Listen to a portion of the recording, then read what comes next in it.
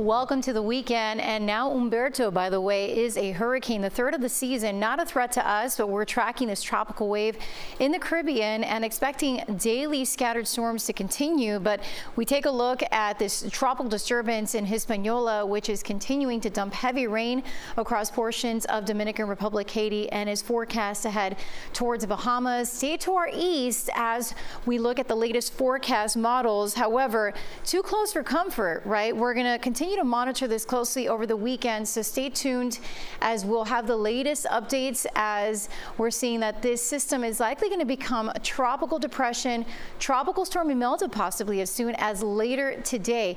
Now, at least the models are coming together and showing high confidence that this will continue to track towards the northwest, north across the Bahamas, and eventually, though, big concern here for the southeast coast of the U.S. as it could be headed towards parts of the Carolinas or Georgia.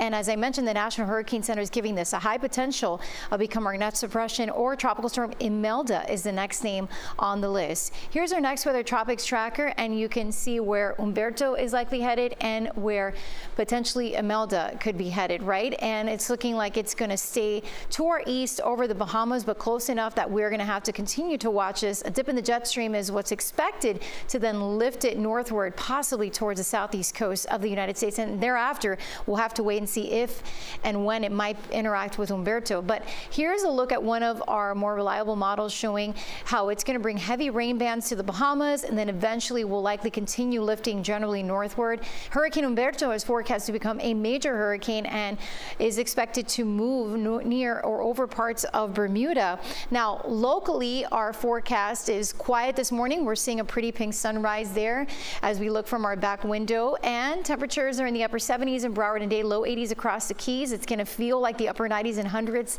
this afternoon. Heads up, still steamy and summery, even though we're kicking off the first official weekend of fall.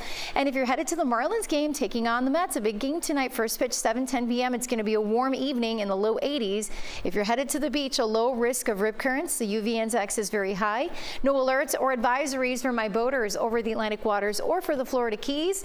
As we look at our next weather rain tracker, we may see a few showers this morning, but with the heating of the day, the storms will likely get going in the afternoon like clockwork, right around when kids are getting out of school. And the evening rush could be soggy in spots with a few downpours. Tomorrow morning for your Saturday, a quiet morning, but then some storms do develop in the afternoon, and there could be some downpours as well. So just keep the umbrella close by, and of course, stay tuned on air and online as we're going to be keeping you updated throughout the weekend on that tropical wave, and highs will remain around 90 degrees, and we'll see rain chances lower by next week.